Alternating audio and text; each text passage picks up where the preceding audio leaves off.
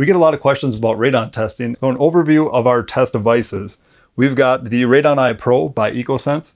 This is a professional radon monitor, also referred to as a CRM or continuous radon monitor. Here we've got the AirThings Pro, also a continuous radon monitor. These two would be used by professionals and they are sent to the lab annually for calibration. Here we've got the AirThings Home. This is designed for consumers. Here we've got the EcoCube by EcoSense, also a digital radon monitor designed for consumers. And then here we've got a bunch of AirCheck short-term radon test kits. These are 3 to 7 day tests. You'd set it up and then at the end of the test period, you'd mail it back to the lab. And we primarily use these for our post-mitigation radon tests. One thing to keep in mind with consumer-grade radon monitors, they are not used to make standalone mitigation decisions.